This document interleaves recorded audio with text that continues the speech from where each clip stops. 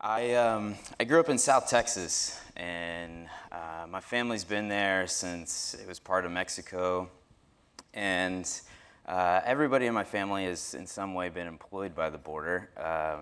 My family is involved in business and commerce, and also parts of my members of my family were involved in drug trafficking. Others were work for ICE, CIA, police, and others. My uncle was a coyote, a human trafficker, and now I'm a journalist, covering it.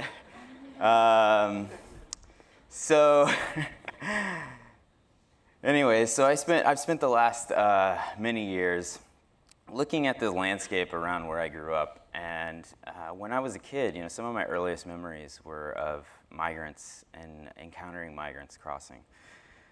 I've lived in Mexico for about the last 10 years, and during that time, for some years I was working as a photojournalist, traveling to Central America and other parts of the world, and I started to feel this disconnect with my homeland and where I grew up. And so my grandmother had this old Polaroid camera, and I found this stack of pictures, and so I started making pictures like she did of my family.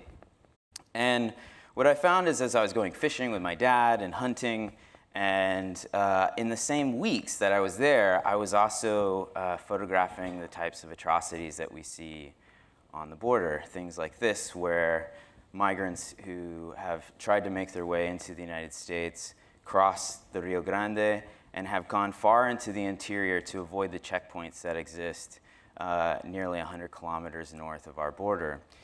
To avoid those, they go deep into the Texas Monte, and they often get lost and die. And so when I was doing this reporting, I was about maybe 20. I was on assignment for Michael Lucille, actually. He was the one that gave me my first break working for the Washington Post.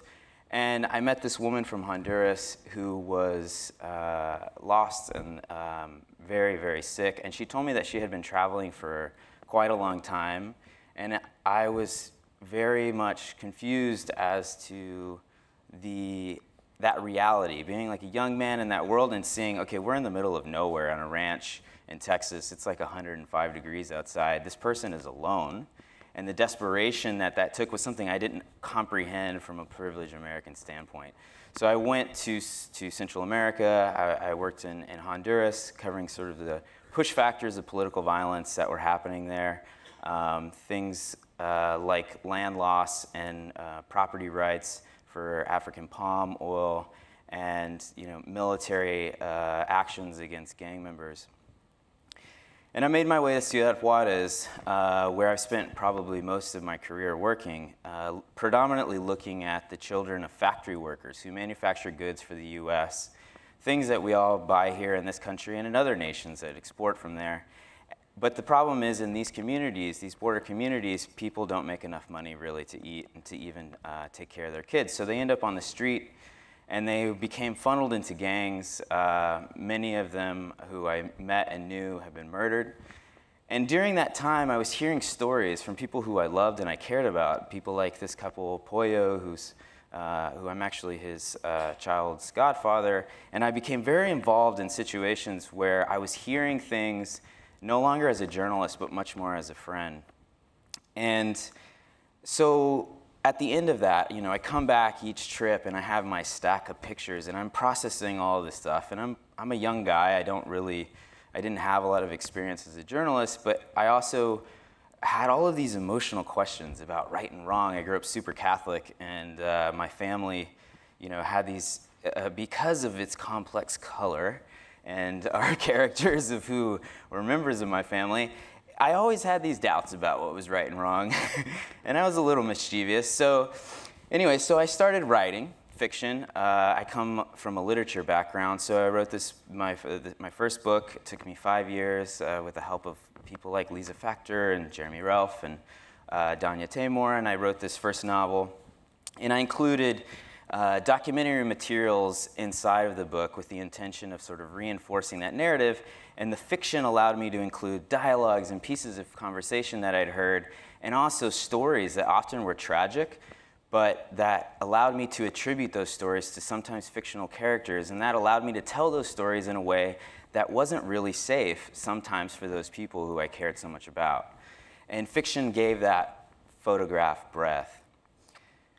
But because I get bored, along the way I met Danya Taymor, and she and I worked together with the New York Theater Workshop, and we put together an installation representation of this work. Lisa Factor helped us to curate this piece and put it together. I mean, she's been mentoring me through this whole process. And along with Hico Reyes, we put together an installation and presentation of this at El Museo de Hijo de Aguizote in Mexico City, where people could interact with the documentary materials, see things like my National Geographic magazine, the notes from some of the things that I had seen, and also click through the photographs. I built this sculpture that was based on the crosses that mothers leave behind for their missing daughters.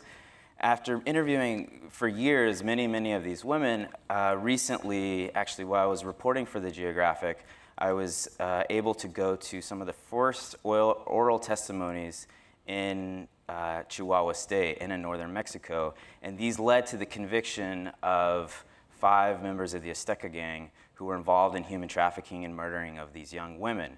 Now, I spent 3 days in there, and I did make pictures. I was allowed to photograph, but at the end, the photographs did not in any way really represent the things that I had heard for all of these years.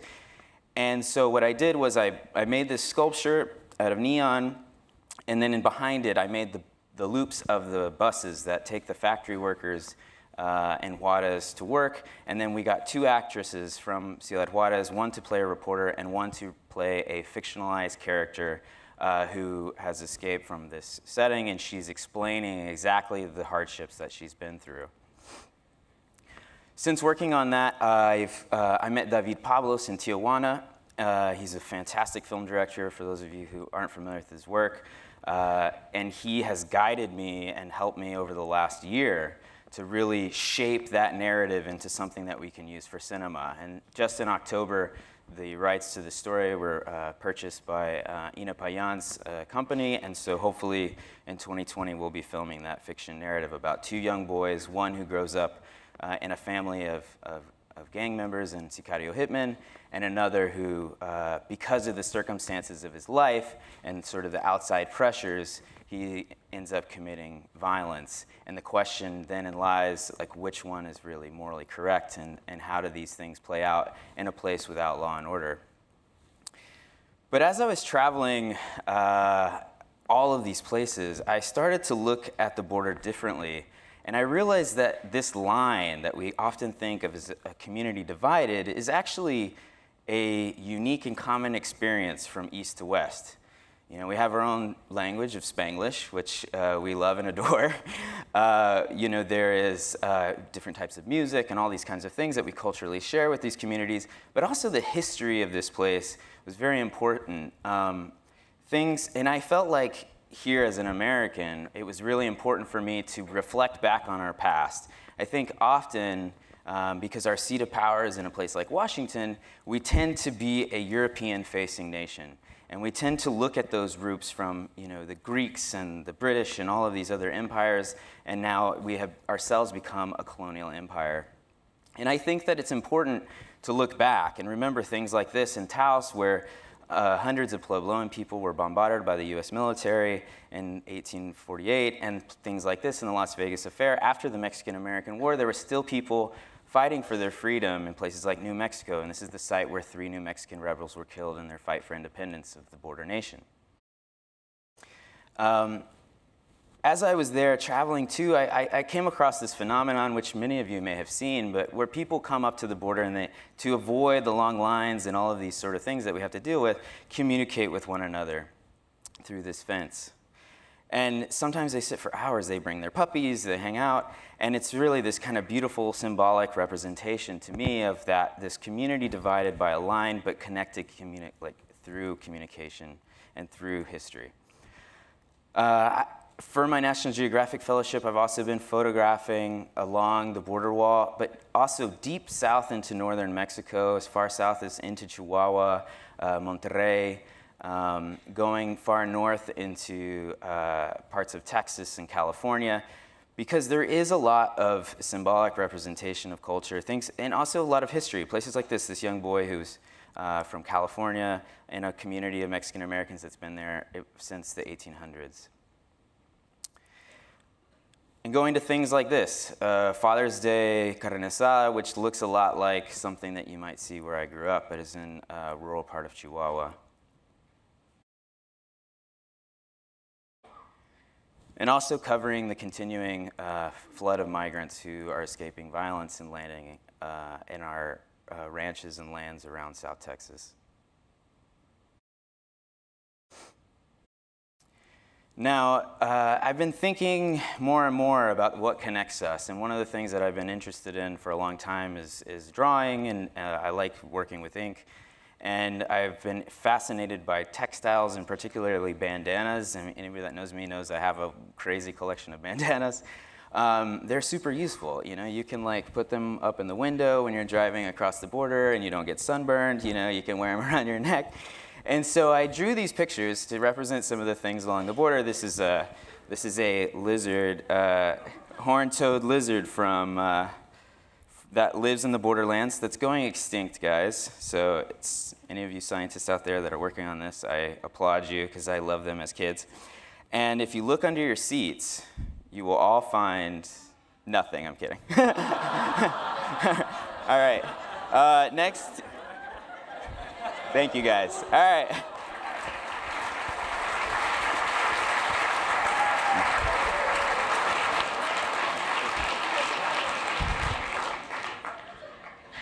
I'm going to make no false promises, but instead just welcome to the stage National Geographic grantee Tara Roberts.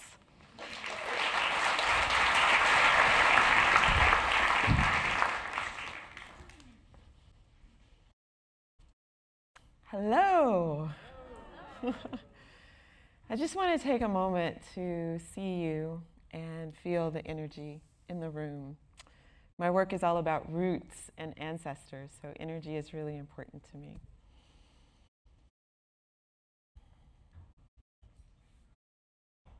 Thank you. I feel you. So what do? I follow, dive with, and tell stories about Black scuba divers who are diving for slave shipwrecks around the world. Last year, I dove off the coast of Key West, or off of Florida. I had a clipboard, a pencil, and a measuring tape. And I helped to map my very first shipwreck. And it was incredible. I still remember the coolness of the water, the absolute silence under the sea. And I remember as I was hovering over my section of the shipwreck, this feeling of peace, of thankfulness, a sense of coming home. I felt like I was a part of a fantasy story. So I want to invite you to take a trip back in time with me to Atlanta, Georgia, circa the late 1970s, early 80s. I was a kid then. I grew up in an apartment complex with my mom. It was just the two of us. My mom was a teacher. She's a reading teacher. And I don't know how the universe matches parents and children, but my mom was the perfect mom for me. I loved reading. I loved books. And my mom had access to books. She used to go to her reading conventions and conferences and come back with boxes and boxes of books. I remember reading some of those books late at night, under the covers in my bed with a flashlight, disappearing into other worlds. I was a huge fantasy book lover. Madeleine L'Engle's A Wrinkle in Time series was my favorite series of all times. I used to yearn for Mrs. Who, Mrs. Whatsit, and Mrs. Which to come tapping on my window and invite me to go out and help save the universe. I had a really big imagination. There were no limits. But as I grew older, I began to notice a few things. First, I noticed that there were very few girls in the books that I read who were actual heroes in their stories. And as I got even older, I began to notice that there were no black people in these books, ever. Like no black people whatsoever. I realized that the books that had black people in them were often focused on pain and tragedy. I used to read those books and come away feeling sad and angry. I think even as a kid, I understood that there was a prevailing narrative about black people in the world. And that narrative was seen through a really distorted lens, a lens that emphasized, almost to the exclusion of everything else, struggle, pain, and trauma. But 2 years ago, I happened to be visiting the the Smithsonian's National Museum of African American History here in DC. And I got a taste of what that narrative could be, of how the stories of black people could be told almost like a song, with a refrain and a crescendo, with an ending that acknowledged the pain, but that moved beyond it. The museum tells the story of the 12.5, it's an estimated number, 12.5 million Africans who were enslaved and brought over to the Americas on approximately 35,000 ships. Of those 35,000 ships, 500 to 1,000 are estimated to have wrecked. And approximately, well, we don't know, but hundreds of thousands of African lives might have been lost in that voyage.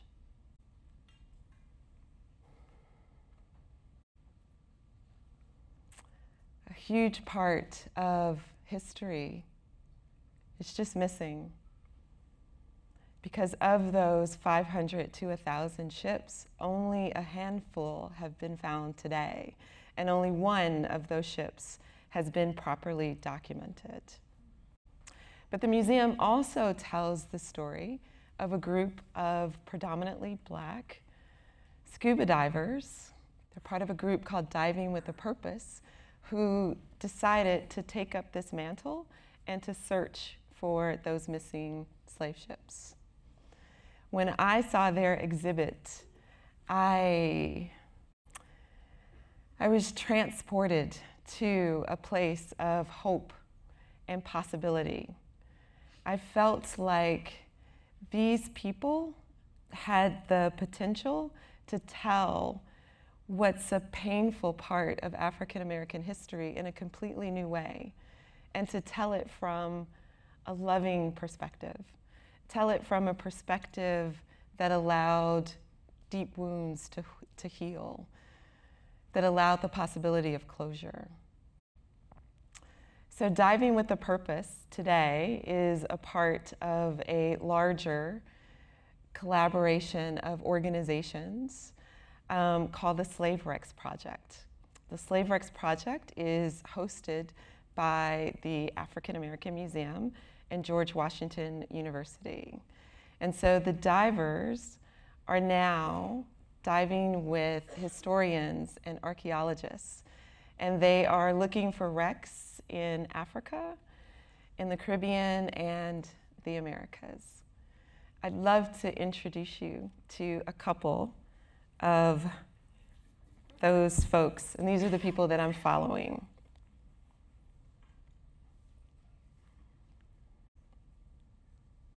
Oh, there we go. So this is Kamau. He's American. He's one of the lead divers. He's a pilot, a retired engineer, and at age 64, he teaches power yoga. This is Gisela. Gisela is Mozambican. She's also a diver. She speaks 5 languages, including Swedish and Italian, and she runs the swankiest hotel on Mozambique Island. This is Jay. Jay is American. He's a diver. He's a lead diver and a dive training coordinator. Jay is about 6'5". He weighs about 240 pounds. And he has a laugh, I swear, a laugh just like Popeye the Sailor Man. Starts in the throat, and then it just goes for miles. Here are Cesar and Celso. They are Mozambican. They're 26 years old, and they're best friends. They've known each other since high school. And they are 2 of only 3 maritime archaeologists in all of Mozambique. This is Samira. I love her. She is 18 years old. She just turned 18 in December. She's a diver, and she's super smart, and she plans to attend Harvard or Yale next year. These are just a few of the people that I'm following and telling stories about. And they are the new actors who I think just by their very presence, by being who they are shifting the narrative of who Black people are in the world. So today, I feel like, it's more than I feel like, I think I am a part of a fantasy novel. I'm a character now. I get to dive off the coast of countries with white sand beaches. I get to wrestle with a dark history and help set it right. I'm helping to free the minds and hearts and souls of a people who've been grounded in pain and debilitating stereotypes. I'm helping to resurrect memories from the depths and finding valuable treasure in the form of stories and bringing that to the surface. I think about another little girl somewhere in the future, and maybe she's reading a book late at night under the covers, maybe not with a flashlight, but maybe she's got her smartphone or the Google glasses or something. But she's able to imagine the feeling of the waters.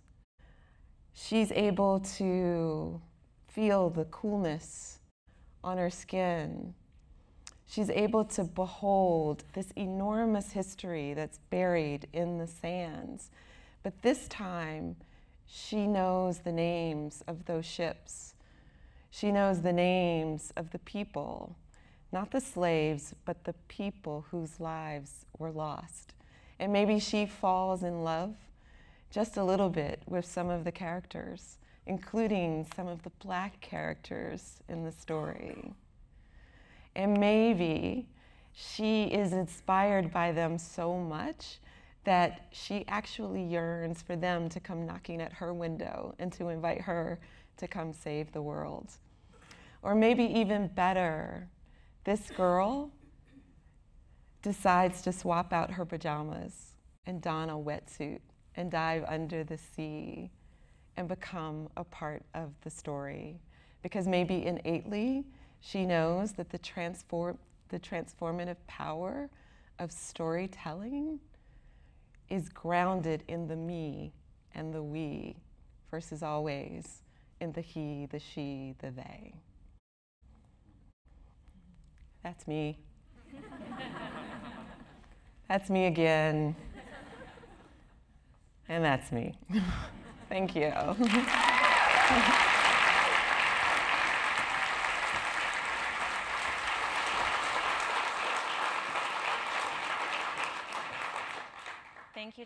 And now for our final talk in this panel, I'd like you to help me in welcoming Walé Oyéjidé to the stage.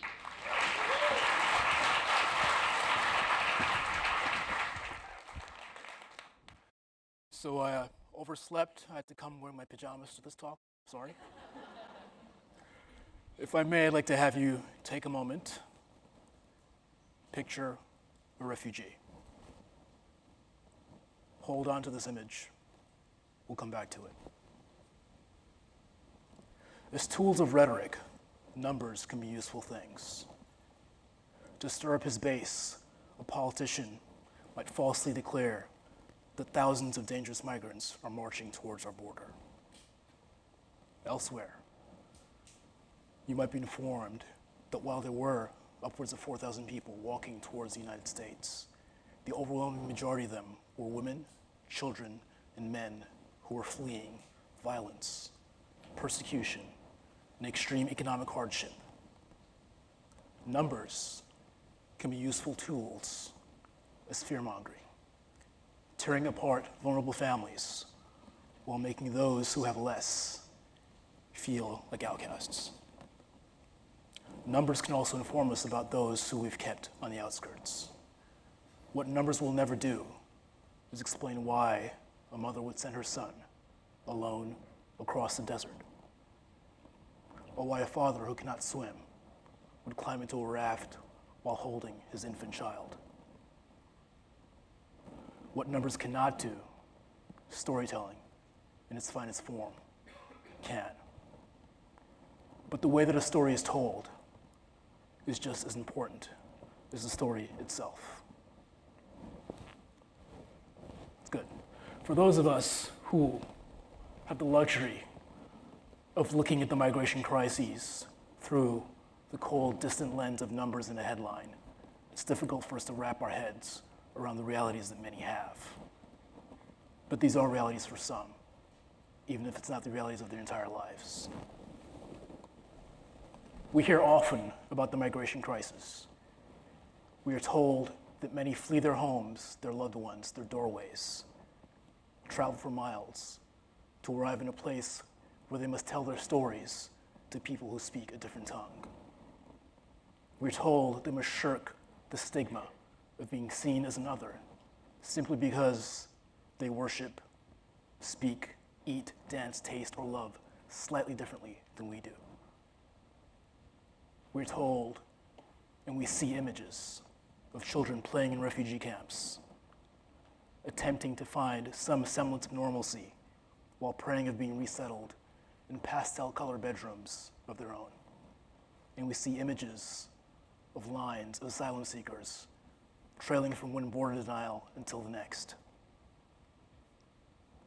But we rarely see what can come afterwards. What becomes of those who arrive despite it all?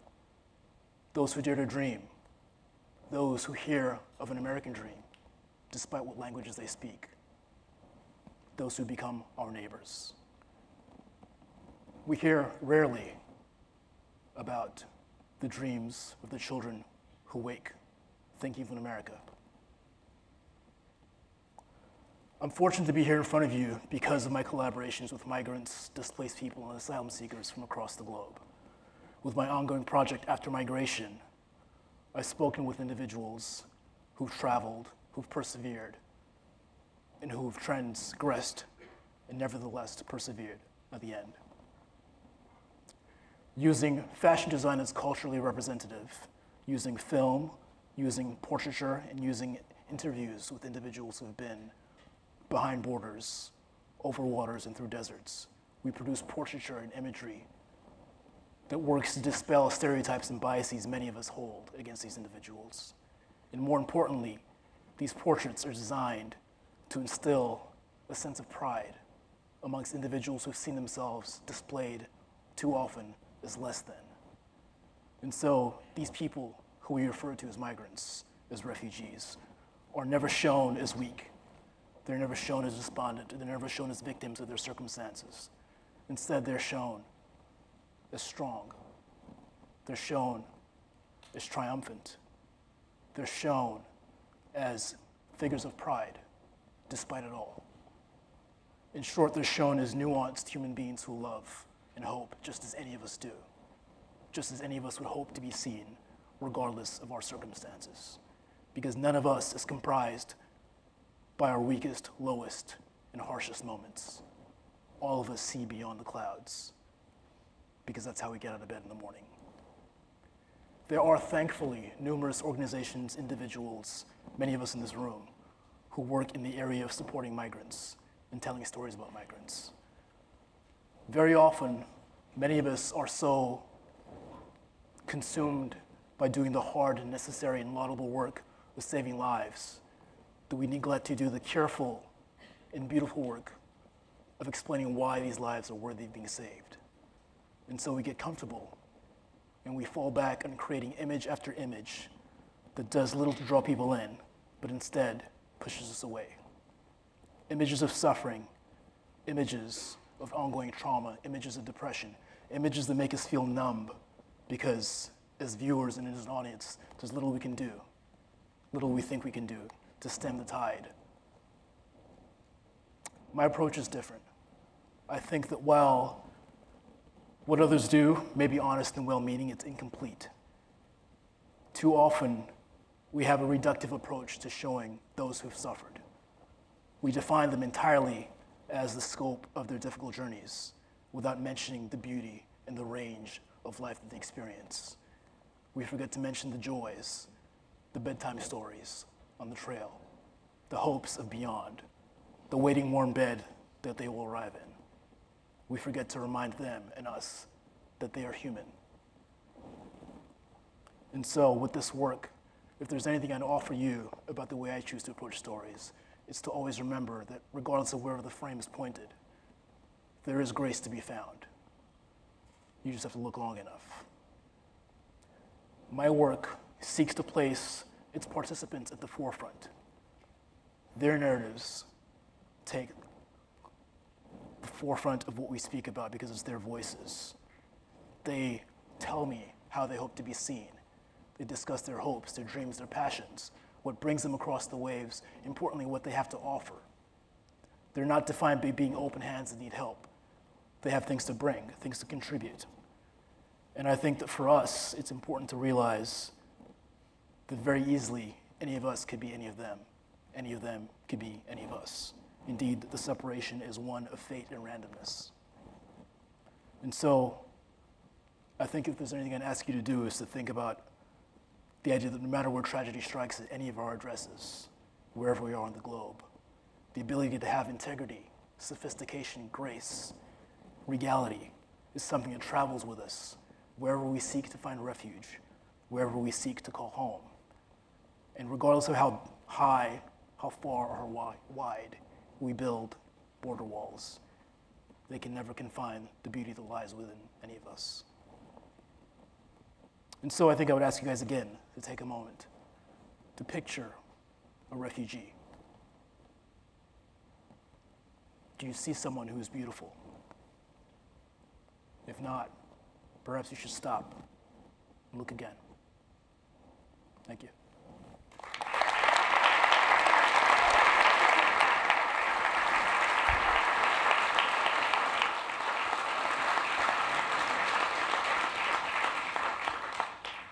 Thank you, Walé. And while we're waiting for these chairs to be set, I just want to thank our live stream audience, particularly the students who are at Syracuse and Ohio universities. We hope to see you here on stage in a few years and read your grant application soon. But now, help me in welcoming Dominic, Tara, and Walé back to the stage.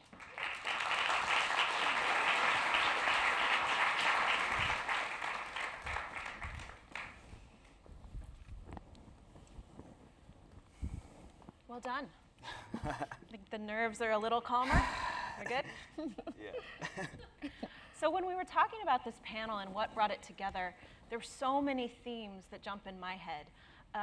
One is you all cover stories of migration, forced or voluntary, recent or past. But the other thing you all do, I think very uniquely, is that you're not constrained to one form of storytelling. So I find it interesting that you all incorporate some form of movement and texture and flow in your stories as you're telling stories of movement. How do you decide what medium is best for the story you want to tell? Walé, you want to start? I think it's about what's most effective, and it's always a means to an end. In the end being facilitating human connection of some kind. And so for me, if it's a mural, if it's a cameo in a film, if it's a fashion collection, it's ultimately about the goal being how do we get people to look at each other as human beings and less so as an other or a stranger. And we all have different tastes, we enjoy different foods, different music. So it's really about connecting in different ways and just thinking about being effective towards the end. I feel like, well, I mean, as many of, I'm sure people in the audience, I came into this as a documentary photojournalist, and my intention was to report. I think that because of the type of work I was doing and because it was taking long periods of time, I just didn't really feel like photography had the texture that I needed to tell those stories. And I think, I don't know, there's a problem sometimes with photographers. We have this inclination to, or insecurity to feel like a photograph has to be the whole thing. But like since the spawn of photography, it's been associated with text in all kinds of different formats. So for me, it's just finding a way to represent the stories that I want to do. And, you know, like for example, fiction might be the best way, or you know, audio or whatever. So. Tara? Yeah, I think stories decide for themselves what format they should be told in. I'm a writer by trade, and so I started this project thinking I would write, and that was my plan. But when I recorded voices of a lot of these people, and even voices of the sea, I've been realizing that there's an audio story to be told, and that wasn't something that I could have anticipated. But being out in the field, I think the story, it tells you where it wants to go. And if you're doing it right, you follow what the story says. That's a writerly way of putting it. So in your spare time, do you create art? What medium? What's the one? What do you like to do if you're not, or is it one and the same? Yeah, I'm a tortured writer. Yeah. Like, I'm supposed to be writing, and I'm like, I should be writing, but that's my medium.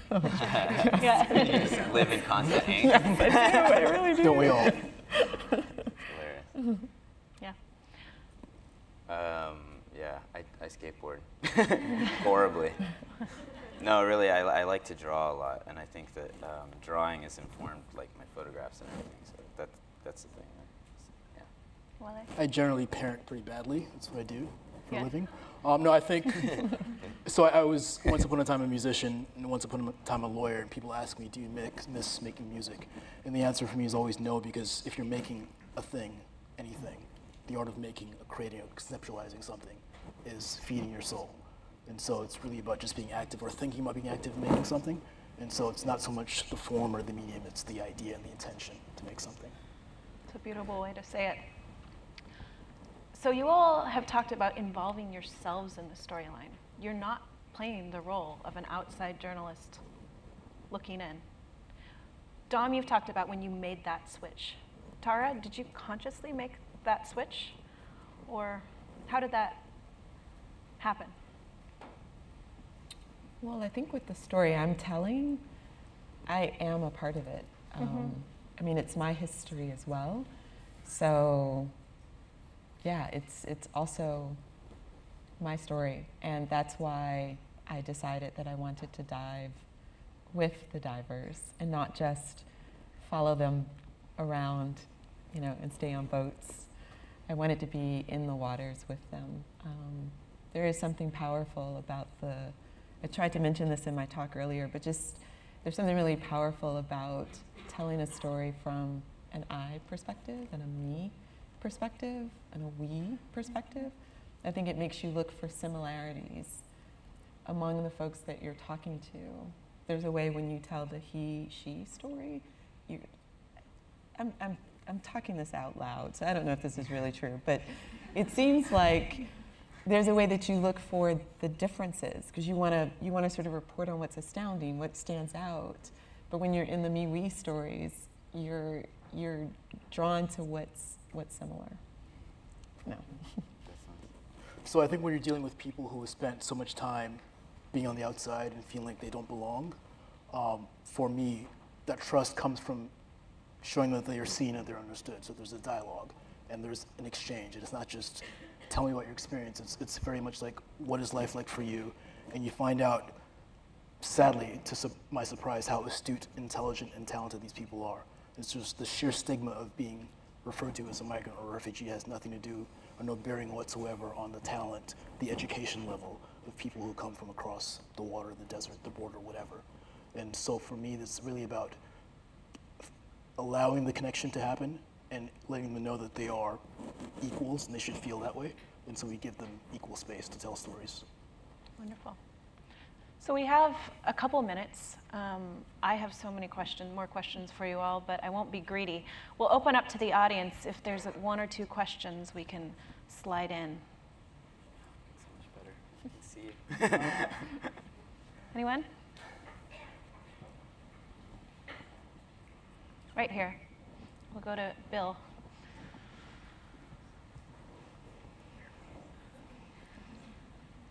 Thank you.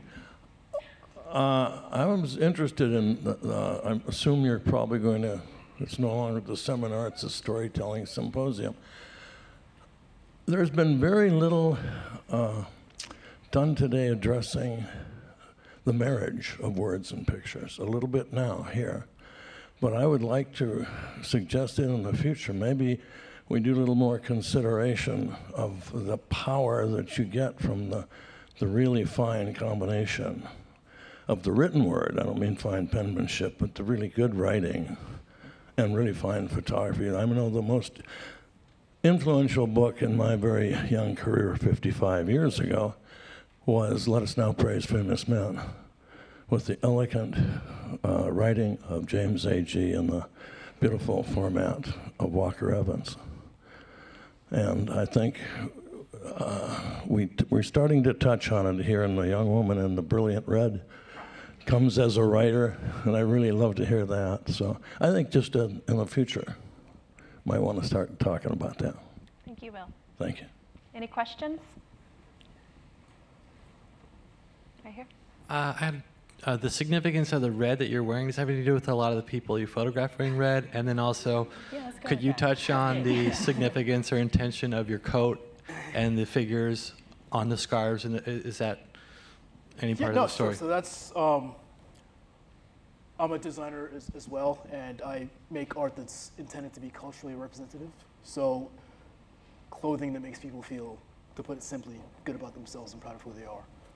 If I walk into the Louvre or many wonderful museums around the world, I tend to not see myself, speaking generally, within the pantheon of excellence. And so it's a very direct way to use the standard of beauty to reflect people who look like I do. And so when you then take that conceptual layer and put it on top of people who are literally traveling into a world that is considered the standard and who are being injected into that world and making a name for themselves and being proud of who they are, it's basically a double meaning of announcing and integrating and being peaceful, but also being proud. So Dominic, do you want to respond to that with your bandanas? Which you've promised us all now? Collaboration. I think that, I don't know, I think for me, so I grew up in a Latino and Anglo family, okay, on the border, which is, there's a lot of that. We're all mixed up. And I think it's funny because, my mom is like this San Judas. She loves St. Jude, and she has candles all over the house and stuff. And now in Mexico City, I live in a neighborhood where they do a parade like every week, and they shoot off fireworks like way into the night, unfortunately. And it's like this nice little connection that I have. And my mom's family's, they're like Italian and German and Scottish. So it's like, I think, she grew up in that area, and she grew up in South Texas, and I think it's something, there's something connecting to all of that. And I think including myself into the story too, for me, is a charge to other people, and not just Anglos, because like, quite frankly, the most racist people in my family are probably Latino, and that's conversations that I have to have with them constantly. And I try to put my work into that, and I think including myself and that has always been a way to try to connect even my own family sometimes. So the bandanas was just like a way to be like, look, we all sort of, let's celebrate this space that we're in. So, and it doesn't matter what and I hope the photographs represent that, but the border is a very diverse place with people. It catches people from all over the world, people coming from Central America, people who have come from Asia, people who've come from Europe or whatever. I met Syrian refugees on the border. It's a diverse net, and that's what makes it really magic. And so I think, but it's always connected to that physicality in the landscape, and that's for me what the bandanas were about. But really, I mean, it's just something fun,